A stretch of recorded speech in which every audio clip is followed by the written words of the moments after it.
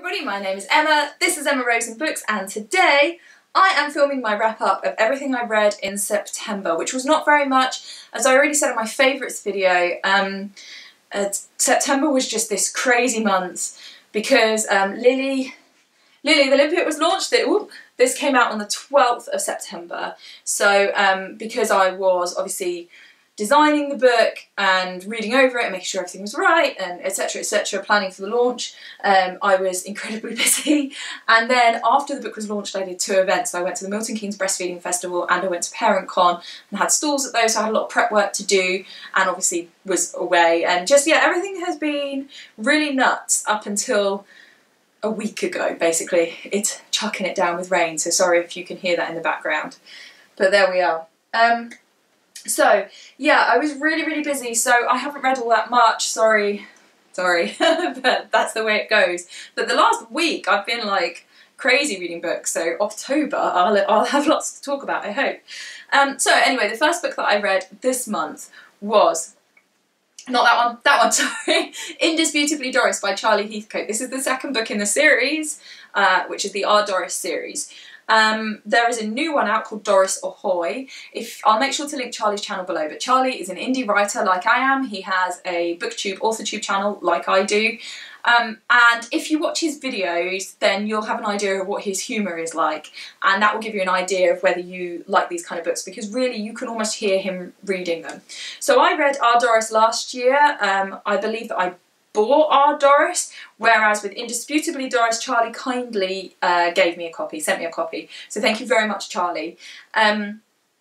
So Indisputably Doris, well, do you know what? I'll describe both of them together because it's kind of easier that way. Basically, the books follow a character called Doris Copeland, and Doris is in her 70s, and it's told from the perspective of her husband, who is called R. Harold. I'm not even going to try to do a northern accent, I'm sorry, I'm just like excessively southern. I do have northern people in my family, but it would just be a monstrosity for me to try to do anything north of London. So anyway, yeah, it's based in the north, and in a place called Partridge Mews, I believe.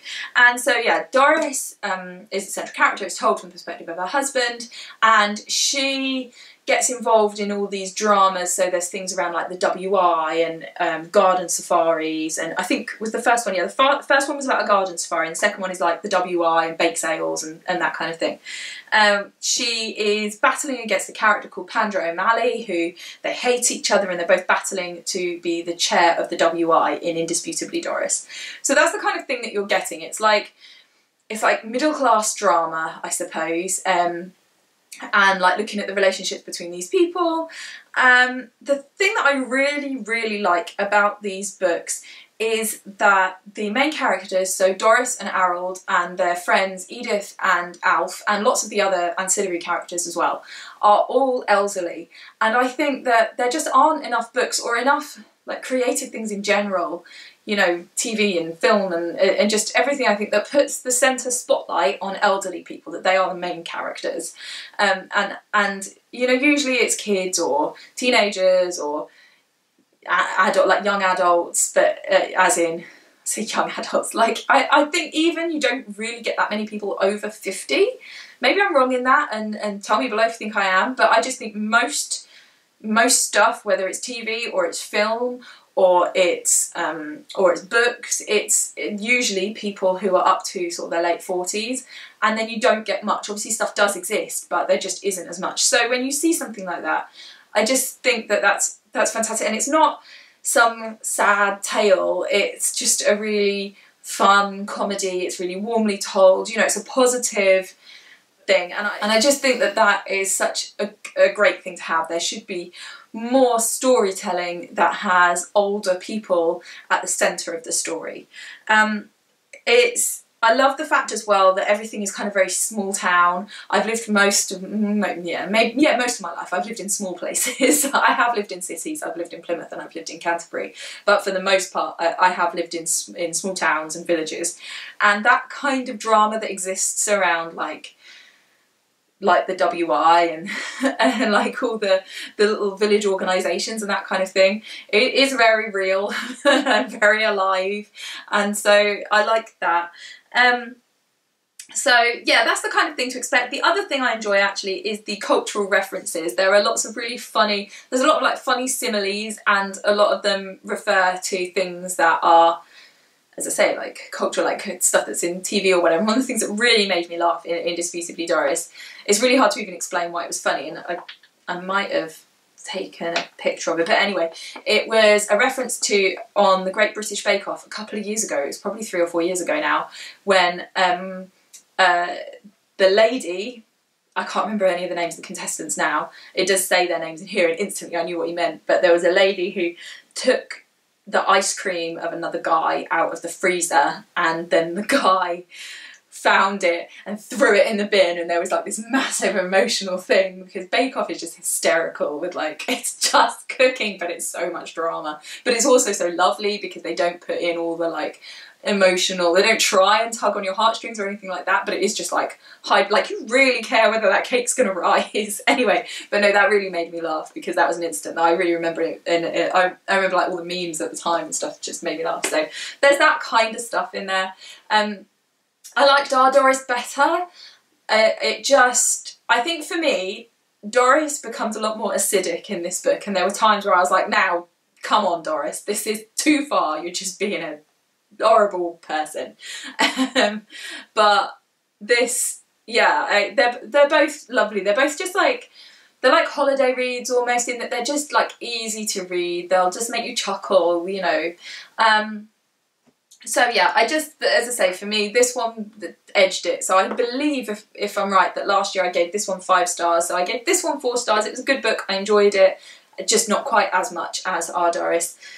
So yeah, basically what I would say is, if you like kind of nostalgic comedy, stuff like Keeping Up Appearances, if you like that kind of thing, and also if you like Charlie's kind of humour, then I would say that you would enjoy the Doris books. They're worth a go, if that's your kind of thing. So yeah, that was good. That one, that's the one I read. So that was basically the first 3 weeks of September, because I was just grabbing the odd moment to read a little bit of Doris. And then, once Lily's launch and all the stuff was over, I was like, I want to read! So then I rediscovered Overdrive, which is that app that I use on my phone for audiobooks. I go through phases where I use it loads, and then I kind of feel like I've read everything that I want to read, or listened to everything that I want to listen, and so I like don't use it for a few months. It's probably been 3 or 4 months since I last used it. Anyway, so let me just open the app so that I can show you what I've been reading. So the first thing that I read, I've not got it downloaded anymore. Becoming by, I can't show you, Becoming by Michelle Obama. And so I put that on a wait list, and the second it came in I started listening to it, and I just could not stop. Firstly, it's read by Michelle Obama, which is just brilliant because you've just got her telling you her story, and sometimes I don't like it when the author reads an audiobook, but in this instance I think it's memoir, which is why I made videos ages ago about how I was going to make Milk into an audiobook. That's still not totally forgotten, by the way. I kind of every now and again resurrect it and think, shall I do that? But anyway, I think when it's memoir, it really works to have the person read it to you. So I love that. She's got a lovely voice anyway. But it was just so interesting because I think there were a few things. First of all, as I talked about in my favourites video, her sense of place, the way that she talks about Chicago. She's obviously very, very proud of her roots in Chicago, and the way she talked about it, the way she talked about like the weather and the sort of culture that she grew up around and all of that kind of stuff, it was so well told and visual, and that I just found it really fascinating because I love things that centre on place. And although I've been to America, I've been to LA, and I've been to Utah and Nevada and Arizona, that's it.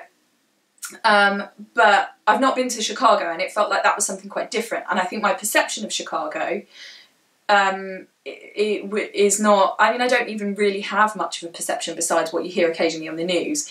So to hear the story of somebody living there and growing up there and talking about how they feel about it and everything was just absolutely fascinating. I feel like I learned a lot. And then equally of her talking about living in the White House in the same way, that's something that only a few people are ever going to be able to tell the story of. So being able to have access to somebody being able to tell you what that's like.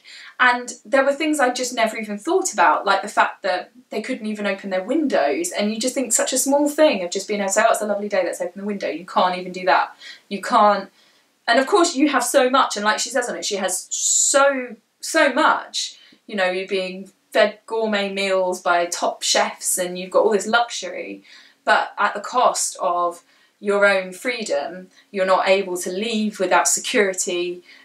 You've got no privacy basically, and you don't have that spontaneity, that ability to be able to say, oh, I'd just like to be able to go and have a cup of tea on the balcony, because she explains on it that if she goes out on the balcony, they have to like shut roads so that, you know, so it's things like that that just getting an insight to, I mean, obviously you know to a certain extent the fact that, you know, if you're that high profile that you're going to have a limited privacy and a limited ability to move about and all of that, but I think it just made it just so much clearer.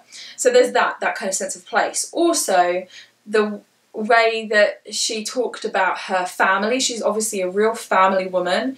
It was just so lovely, and I like her ethos, the way that she thinks. She's obviously so intelligent. She holds very similar like ethics to me, I think, in terms, well, like her beliefs in terms of, I think education is so important. She obviously does as well.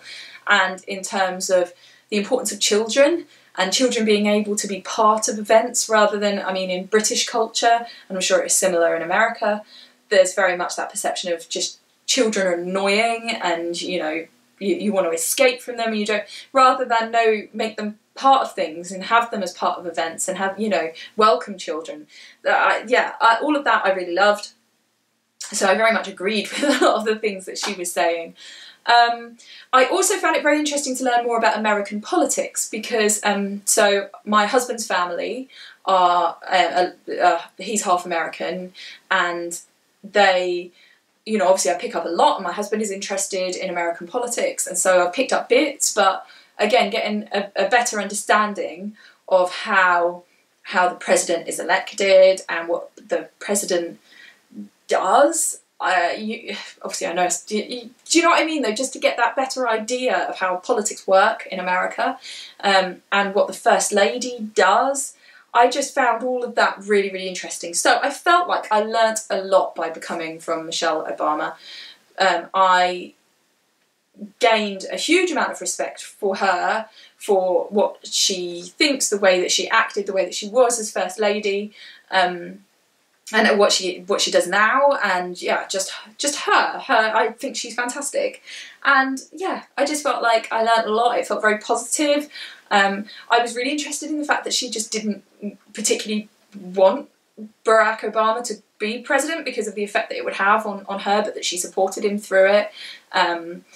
It was lovely. It was really lovely. It was really interesting, and I could not stop listening to it. Seriously, I listened to it in about 3 days, and it's like 20 hours long. I listened to it on 1.2 speed because American people do speak slower than English people, and so I can stand like a little bit faster. Any faster than that, it just sounded crazy, but it meant I could get through it just a tad faster because she does speak slowly, as a lot of Americans do, because the accent is just how it is, and it just is a little bit slower. So there was that. I loved Becoming. That was a 5-star read for me. It's one of the best things I've read this year. I was fascinated. My husband was so sick of it at dinner time. I was like, did you know that Michelle Obama did this? Or me asking him questions about American politics, or do you remember when this happened? And he was like, will you shut up about it?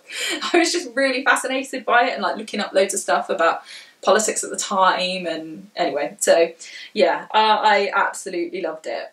Then I read one more book since then, and that was actually an ebook, which is so unlike me to read an ebook. I hardly ever do, but it was oh, you can't probably see that very well, when Hitler stole Pink Rabbit. Now, I talked about this on my favourites, that I listened to Judith Kerr, again on my favourites I said, they were calling her Judith Carr on Desert Island Discs, but it's spelt Kerr.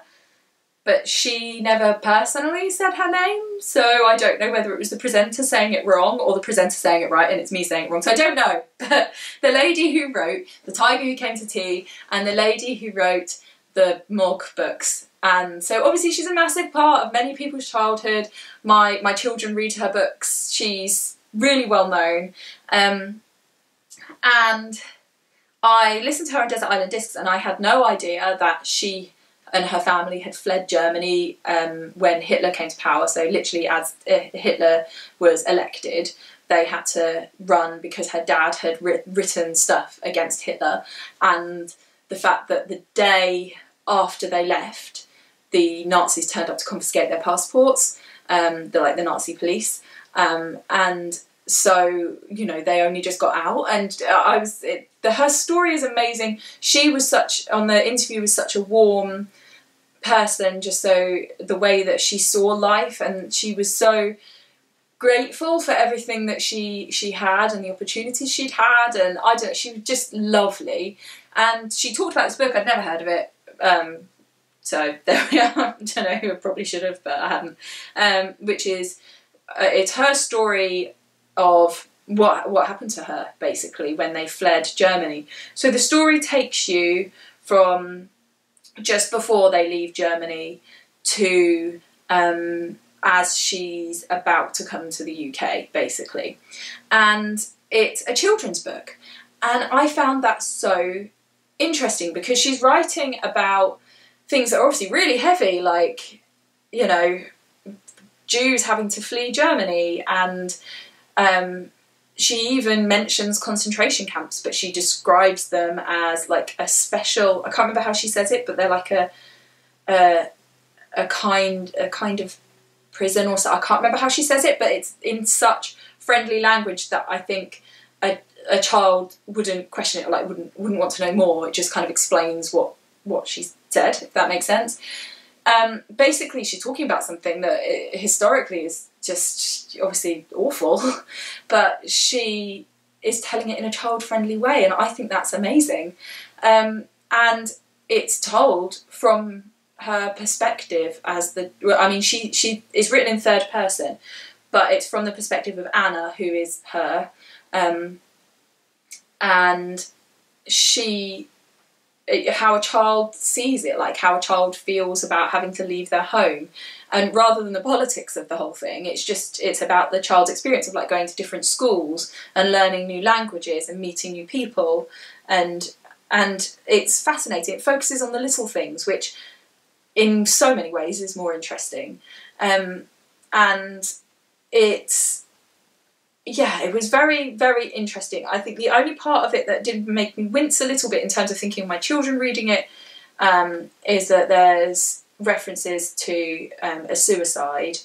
And so I don't know, that would be the only bit that for me, I maybe only like my older, like my son who's 9, I'd let him read it, I think. But other than that, everything else, considering the subject material, was handled amazingly. It's just really beautifully written. It reads like almost like an Enid Blyton or almost like the twins at St Clair's or something, the way that it talks about school, and it just, that kind of writing style. But really, really interesting. I had no idea that she had this experience as a young girl, and amazing. Gives me a whole new respect for the lady, who obviously is this amazing children's writer. So I'd really recommend it. It was very, very good. I haven't given that a star rating yet. What do I think? 4 or 5 stars? I don't know. One of those. I'll think about it. It was very good. Maybe 5. Is it 5? 4.5. I'm going to go with 4.5 right now. And you can go to my Goodreads to see what I finally... In fact, no, I must have already reviewed it. I think I gave it 4 stars. But it was like 4.5 for me, I would say. So that's everything that I read. A really good reading month. I enjoyed all of those books and would recommend Any and all of them. So I'm reading several books at once, which is just unheard of. And like I said, the fact I read an ebook, I generally don't. I'm not a big fan. But what I've realised, I sometimes go places and I've forgotten to take a book. But if I have an ebook on my phone, I nearly always have my phone. So that was my thinking. So plus having audiobooks. I love audiobooks. So at the moment I'm listening to Ready Player One, which is great. I'm basically just listening to audiobooks when I would usually be listening to podcasts, because I've just sort of changed like that. I'm also reading, where is it? There. I'm also reading Sky, which I've been reading for a while. So I should finish this in the next few days, actually. Yeah, that's what I'm reading at the moment. And hopefully I'll have read Dane's books, and I've got some other things on the go. So now that I'm kind of back in the swing of reading, hopefully October, I will have lots to report back on.